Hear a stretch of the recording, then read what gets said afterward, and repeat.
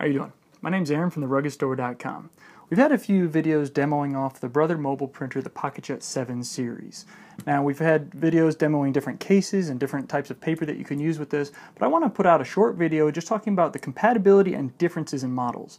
There's a whole series of PocketJet 7 printers, and each one that gets separated in model number by either compatibility, what it's compatible with, what devices it is compatible with, and how it connects, or DPI, or dots per inch. So the main difference is 200 dots per inch or 300 dots per inch. So you'll see that if going through the list of models, you'll see a 200 option or a 300 DPI option.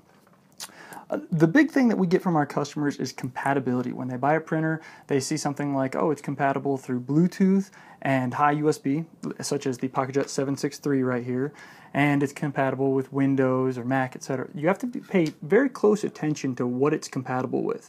The main hang-up that I've found just through personal consumer reviews is there is the PocketJet 763 MFI, so that stands for Made for iOS, so that while that printer is compatible with things like an iPad or an iPhone, it's not compatible with Apple's AirPrint. And so when I've had customers buy the 763 MFI, they're confused why it doesn't work with the Apple AirPrint.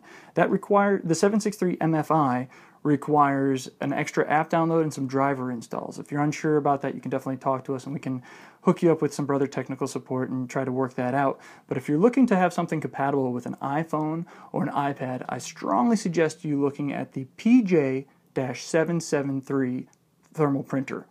Now, the PJ-773 is compatible with Apple's AirPrint. Now, that's the printing application that's used by iPads that most people that use Apple devices are familiar with.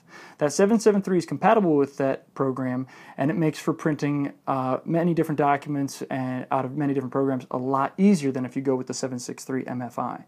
If you're unsure about compatibilities with the printers or would like some suggestions, definitely give us a call at theruggedstore.com, and we'd be very much happy to help you out and help put you in a solution that works for you.